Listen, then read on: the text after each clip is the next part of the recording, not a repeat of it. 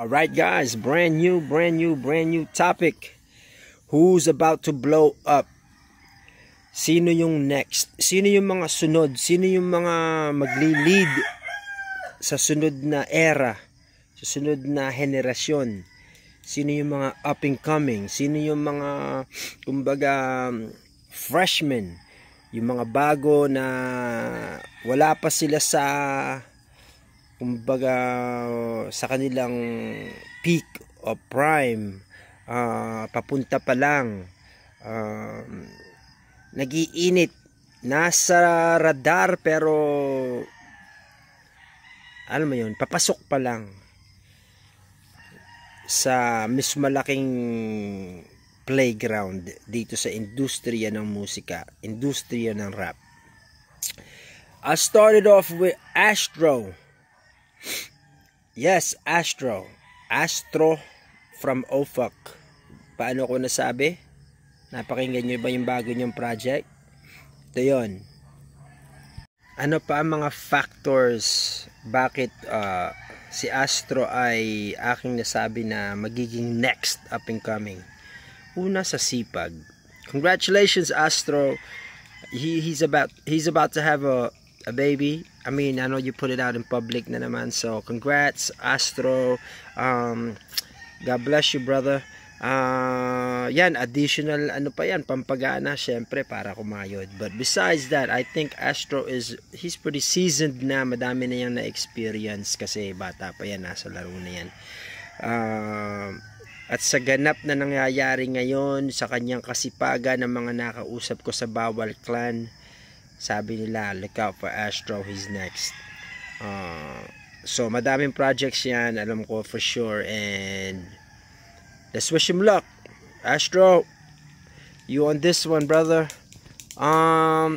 Who I think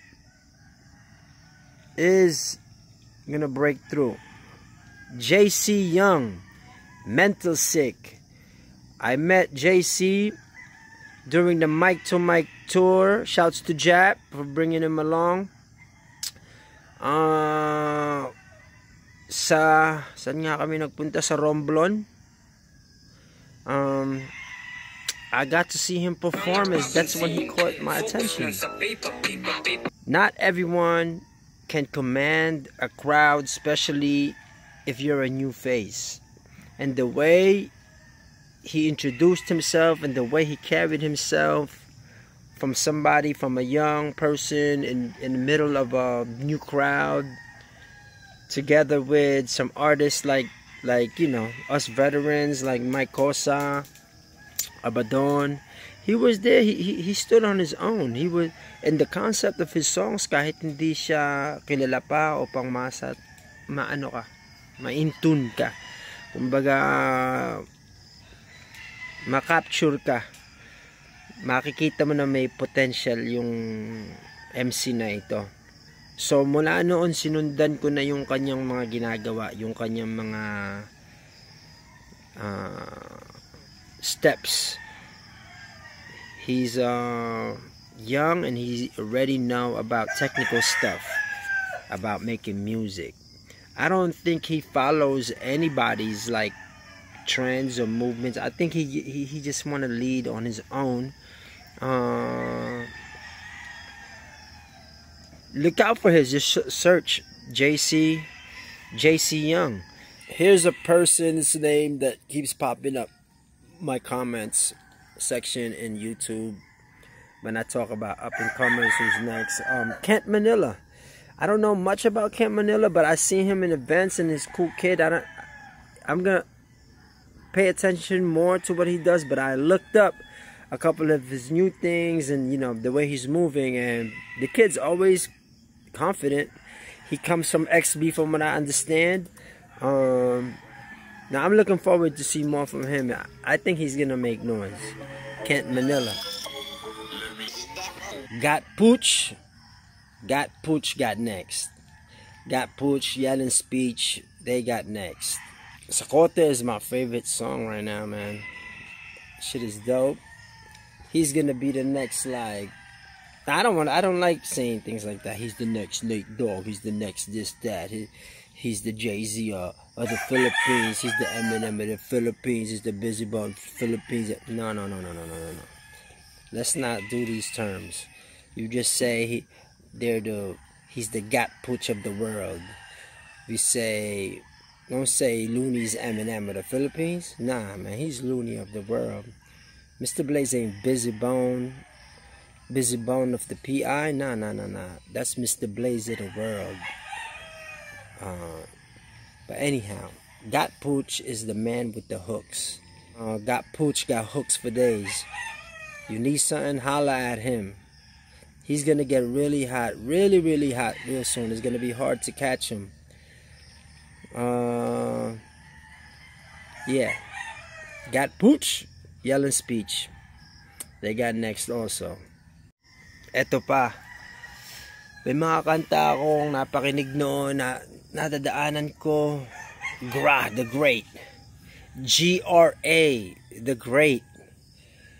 Yo, I'm listening to your shit again later on. I can't wait to get it on Spotify and listen to it. I love the concept of your songs. Tangina, ang lupit ng ano. Ang dami ring nakikinig. Ako, first time ko lang. Lahat tayo ay mamamatay din. Lahat tayo ay mamamatay din. Lahat tayo ay mamamatay din. Wag lang sa corona o COVID. GRA the Great. Alam mo, sa daming artist na meron tayo, sa daming may mga kanta, mahirap suyurin lahat. Mahirap, pumasok agad sa lahat ma-process ko yung mga kanta ng iba. I mean, I'm still at Good Kid, Mad Kid of Kendrick, man. I ain't even processed his future albums yet. That's how much music is out there that I want to decipher, I want to listen to. So during this lockdown, I'm able to listen to a lot of local Pinoy up-and-comers. I feel good about this pick that I have, this 5. GRA the Great, Gat Putch, Kent Manila, JC Mental, Astro. Pupusta ako sa mga yan. They look like they got a bright future ahead. If I miss some other people, like I said, man, ito, kakagising ko lang. Naisipan ko lang na bigyan sila ng props, or baka hindi pa rin sila naspata ng iba. Chance na, yun, makilala pa natin sila. Yeah, I'm looking forward to hearing a lot of music from this group. Thank you, man. That's my top 5, not in order.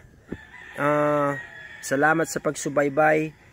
Ito naman ay opinion ko lang. Channel ko. It's my channel, my opinion.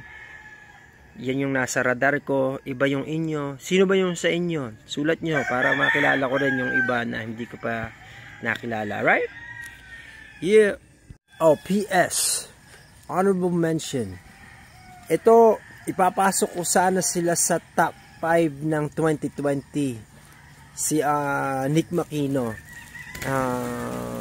Nick Makino and Raph Davis, pagsama na yung dalawang yan. Lagi naman magkasama yung dalawang yan. Nasa top 5 nga ng 2020 yun, first half. Kung hindi si Nick pumunta sa Amerika, tuloy-tuloy yung init. Kung walang pandemic, tuloy-tuloy yung kanilang releases din ngayon. Walang makapigil, solid. So I can't even leave them out. I can't leave out Lexus of OFUC either. So ang hirap lang sadya. Madaming gusto ko pang pag-usapan. Tanikala, J-Kid, E-Jack. I mean, it's so much more to talk about. But paumanhin kung may nalagpasan ako o nakalimutan o wala pa sa radar ko. Minsan wala sa radar ko ngayong umaga, mamayang tanghali. Oh shit, nakalimutan ko. Kaya basta enjoy na lang. Opinion ko lang naman to sa channel ko. It's my channel, my opinion. Thank you guys. Much love, y'all.